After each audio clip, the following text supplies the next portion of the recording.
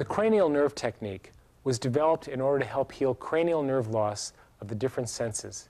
It works by accessing the cranial nerves through the spine. Rather than giving an osseous adjustment, we were working with the center of the brain for cranial nerves and directly affecting them through stimulation of the spine. I have found this to be valuable in restoring hearing loss and improving vision.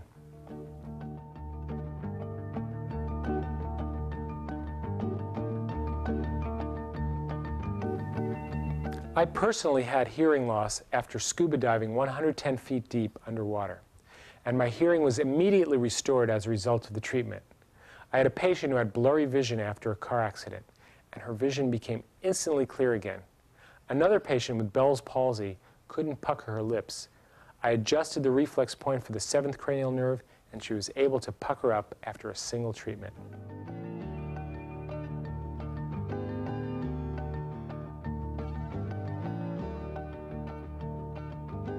We will now review the standard cranial nerve tests.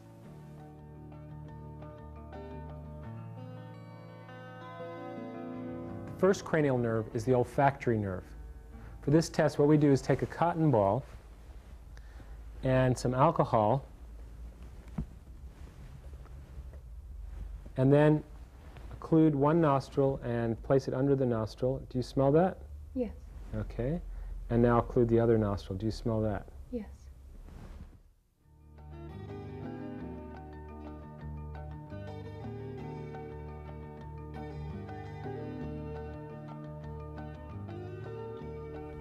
The second cranial nerve is the optic nerve.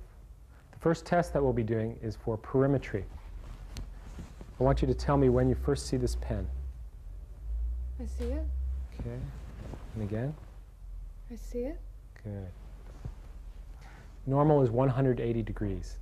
The next test is the Weber test. For that one, again, we hit the tuning fork and tell me which side is loudest. They're the same. Since they're the same, that test is normal. If one side was louder, that would be a positive test.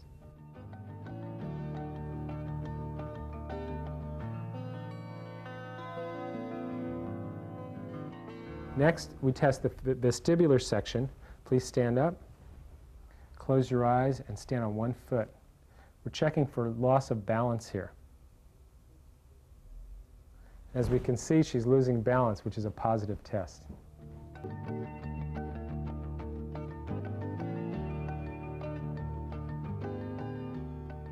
The 12th cranial nerve is the hypoglossal nerve. The patient sticks out her tongue and moves it from side to side. Note for any restrictions in motion. Very good. The cranial nerve technique is a simple way to affect cranial nerve function by touching reflex points on the skull while stimulating the spine. First, during history and examination, evaluate the patient for sensory symptoms including hearing loss, myopia, tic douloureux, and so on. Perform the appropriate cranial nerve tests. Second, locate the reflex point on the skull and place the patient's finger on the point. You may confirm that this point is out of balance through muscle testing. If it is out of balance, the arm will appear weak. Test this point with the patient's body in flexion, extension, hyperextension, right rotation, right side bending, and left side bending, with their eyes open and closed, and while they look up, down, right, left, and diagonal. Place the patient in the posture and eye position that tests weak. Now adjust. Now I'd like to demonstrate the correct procedure for muscle testing. First, find a strong indicator muscle. The most convenient one is the pectoralis major clavicular. This chest muscle helps bend and turn the arm at the shoulder. Have the patient hold their arm straight out, level with the shoulder, palm out and thumb pointed towards the feet. Applied kinesiology is a technique I have found to be useful in my practice. If you prefer not to use muscle testing, the cranial nerve technique will still be successful. After performing the cranial nerve tests, simply locate the appropriate point, place your patient's finger on it. Now I'm going to take you on an anatomical tour of the skull. This is the frontal bone here, parietal bone. This is the temporal squama, the mastoid process of the temporal bone, and this is the occipital bone. I will now demonstrate the cranial nerve technique reflex points. The test points for the cranial nerves are bilateral. That is, they may occur on either the right or left sides of the skull. The CNT sequence for treating all the cranial nerves is T2, T4, and T6 in 3 phases of respiration. The first cranial nerve reflex point is the olfactory. That's 1 inch superior, 1 inch lateral to the EOP on the right occiput. The sixth cranial nerve is the abducens. This rotates the eyeball outward. Test points are 3 inches superior and 1 1/2 inches lateral to the EOP on the right upper quadrant or left upper quadrant of the occiput. That's 3 inches superior, 1 1/2 inches lateral to the EOP, right upper quadrant of the occiput. The 11th cranial nerve is the spinal accessory nerve. The cranial portion runs to motor the pharynx, upper larynx, uvula, and palate. The spinal portion controls the sternocleidomastoid and trapezius muscles. Symptoms include torticollis, difficulty rotating the head, shrugging, atrophy of the sternocleidomastoid, and difficulty in raising the head. Test points for the spinal accessory nerve are 1/2 inch superior to squamosal 6 on the right or left. The 11th reflex point for the spinal accessory nerve is 1 1/2 inches superior to the posterior pinna of the right ear. The cranial nerve technique may not be appropriate or sufficient treatment for all nerve-related disorders, but in many cases can affect miraculous and instantaneous results. Now I'll demonstrate the reflex point for the optic nerve.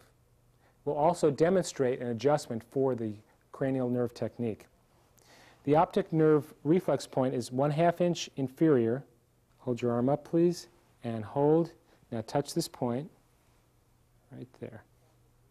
Do you have any problem with vision? Mm-hmm. Okay, what is your problem? I wear contacts because I'm very, very nearsighted. Okay. Now we're going to just take a deep breath in and let it out. Keep your hand there, hold your arm up, and hold. Good. Do you notice any difference in your vision?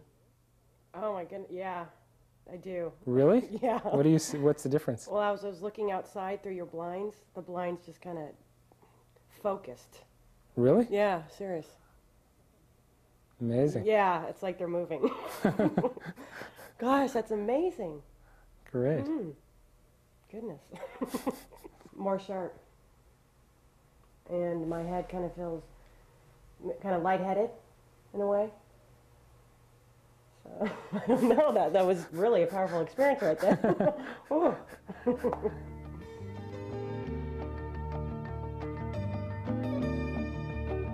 Now I'll be demonstrating the reflex point for the auditory nerve. It's right at squamosal 3 on the right or left side. Hold your arm up and hold. Touch right there, please. Giving the adjustment now for the 8th cranial nerve. Hold your arm up and hold. Good. That one is for hearing. Do you notice any change in your hearing? I'm noticing a certain buzz in the room that I hadn't noticed before. Ah, interesting. The cranial nerve technique is a new method of getting powerful releases related to the 5 senses in a way previously unattainable. While the treatment may not be appropriate in all cases of cranial nerve-related disorders, in many cases I've had immediate and astonishing results. I hope that you will benefit from the cranial nerve technique in helping your patients to achieve a happier, healthier lifestyle. Thank you.